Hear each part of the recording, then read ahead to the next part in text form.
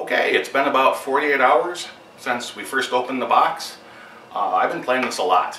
In fact, the only complaint I have right now is how much my fingers hurt from so much playing.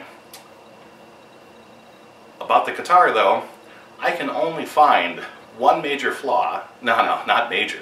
I can only find one flaw that took me almost 48 hours to find. And it's a super minor finishing issue on the perforating, or the binding. It's all buried in the nitro clear coat, so it's not even, you can barely see it if you know what you're looking for. So, spruce top is beautiful, basswood back and sides, great, and even the natto neck is fantastic. So, this is not a Martin, not a Taylor, but boy, for 180 bucks, they call this an entry-level guitar. I would say this is definitely the higher end of the entry level.